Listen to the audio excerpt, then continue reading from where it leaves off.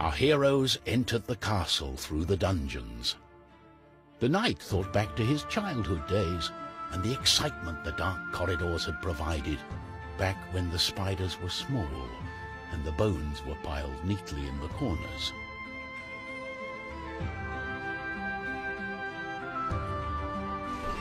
Ooh, this place gives me the chills. It's a dungeon. That's what it's supposed to do. Fear not, I have my sword and my cape. I am the king of the castle. I shall crush all my enemies and lead my army to victory. We are invincible! And with these encouraging words, welcome back to Let's Play Trine. Well, I have to, say something first. There was a little mistake which happened to me. What about if we first introduce the guest? Which is our offspring program game designer. Quantum Crayons. I'm Scottish, ILP, and Kosh is a cool guy. And I hope you're not going down on me. What the hell? I'm sorry, it just sounded so hilarious. Down.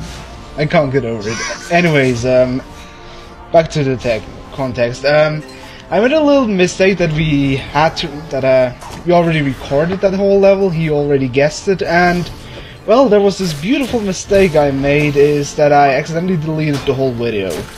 Wonderful. Plus the raw file, so I had to redo the whole level. I had to start a new game, and had to go back to this place. So I have different skills, different items, and a little bit different experience. So everything I do in this video is pretty much nonsensical. Ironically, today I found the old video. I hadn't deleted it. Yeah, but yours is a really crappy quality, so I can't possibly upload that. Well, yeah, I could, but still. I mean, there still has to be some sort of... I mean, the users shouldn't be punished for my stupidity. I should be punished. And yeah, it already starts pretty well. About the level itself, it's not the Crypt of the Damned. At least I can say that, because I called it in the last video the Crypt of the Damned, but it's the Forsaken Dungeons, I believe. it's some kind of sewer dungeon affair. Yeah, it's the typical sewer level. Even in fantasy games, there always has to be a sewer level. Indeed. Even though it doesn't make any sense at all. And well, we got already new enemies introduced, which were those skeleton warriors, which just have armor, hit harder, and well, do more ouchie. You just got to hit them more, and they fall down again. Exactly. At least the good thing is about the second run is that I was way quicker. I'm like, let's see, 5 minutes quicker than the old version. Yeah. Because I knew exactly what to do. I even found something which I didn't even know that it was there, but we'll get to that later. I actually went and watched a wee bit of Lost Vikings, so I know what the Lost Vikings is like, and I now see the similarities. Yeah, then again, who was it? Crowley pointed out to me that there is an Amiga game, or not, I don't know, I think it was on the Amiga, which was called Fury of the Furries, which is a little bit more like this, it's more like this gameplay, but it's just the problem that nobody knows that game except probably him. Also, that's a beautiful glitch here. Yay, shaking towers. Yeah. Stone. Also, I wanted to do the same tactic as last time, but you can already see that it doesn't work that well. Yeah. It doesn't work either. Beautiful flame headshot. The nice thing about this level is that you can abuse these checkpoints like crap. Yeah. As long as you stay there, you're pretty much safe. Who thought the spawning enemies near to a revive point was a good idea? Spike balls! Yeah. This time I know what to do. I don't have to stay like 10 seconds in front of it and figuring out what to do. Yes. It's so much easier now. Also, in this playthrough I learned an ability which I didn't learn in the main game, but that doesn't matter. It's the Knight's Kick, which I think I already showed off once, but I will learn that sooner or later in the actual video footage. Alright. It's just, well, you can kick enemies. I know, it's amazing. And this throw skill, which is usually absolutely useless. It is actually pretty nice. Also, this coming up is so badass. It's like, hi guys, Bye, guys. It's kind of like which series did that do? Batman, for example, did that. I think, I don't know in which movie, but I remember like that he got attacked by Fox and just used the grappling hook to get away. Aye. And that was pretty much the same, I think. Just less different. Also, it's really hard sometimes to like conjure up beams. You think it would be the easiest thing because it's just a beam, but no. I still don't understand the logic of putting deadly spikes beside fire. Flamethrowers, that's the word. Because you wouldn't go up to them anyway. Well, it's just... I have actually no clue why they put... It's just, I think it's more like the help, because you can, you saw that I blocked it with that, and it's just... I think the designers just wanted to throw you a bone there. Like, come on, you can block that if you want to. Yeah. Also, I finally found the use of this weird rock. I was like, why the fuck is that thing up there anyways? And here I accidentally broke the wall over there, which I didn't even notice at first. I was like, yeah, I found the secret and I can't turn the level for some odd reasons.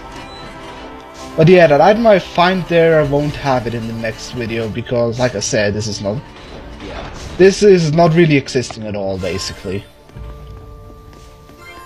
Not at all. Not in the slightest. And it's an enchanted health crystal, which doesn't exist in the game. No, it doesn't. And yeah, I think it's not such an important item. It doesn't. There's no need for it, anyways. That's why I skipped it to begin with. How much health does a health potion usually regenerate? I have no clue. Well, I'm just thankful that it regenerates to begin with. Oh, that hurt. Yeah, there's the kick ability. It's basically just knocks the enemy back, and very effective against shielded enemies. Yep. There's not more or less to it. Also, No, nothing. Fine and nothing. One enemy I forgot to introduce are these spitting spiders, which are, well, spiders which spit... What is it actually? Spider webs? Silk. Yeah, silk. Let's just say they spit something at me that makes me do ouch. It's not silk, is it? No, I'm talking rubbish. Yeah. Yay, my dead body triggered the switch. That's also a nice camera angle from the game. Yep. It kind of lost itself.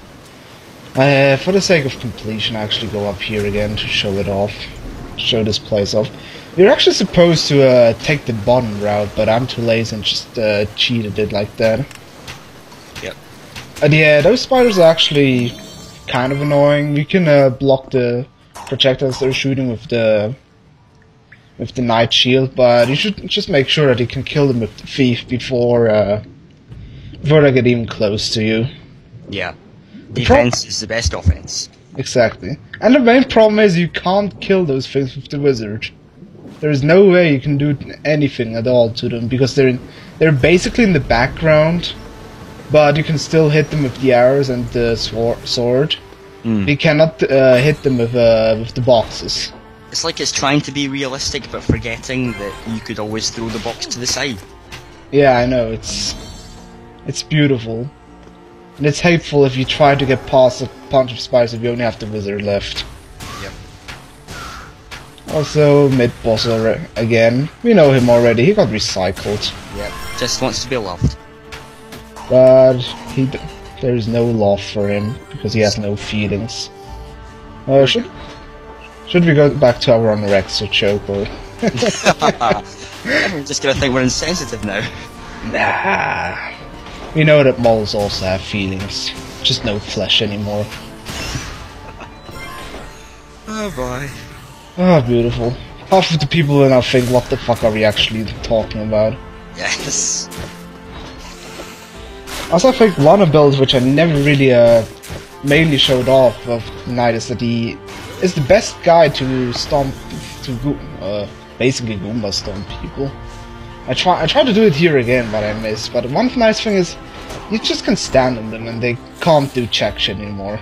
Does that damage them, or is it just... No, they're just blocked. See, I'm just standing on this guy and he can't do check shit. And since I walked off him, he can do check shit. Yes. Check shit is killing me. Oh dear. Yeah, you should never fuck with skeletons. Even though they're soulless, they can still kill you. And again, you can't do this bit. Yeah, this is such an annoying chump, it's just so hateful. But anyways, I think short cutscene. We are free! Whee! Not yet. The King's banner. The symbol looks like the artifact we're looking for. What are these artifacts anyway? Well, we never know, or maybe in the next episode of Let's Play Trine. Now we are free!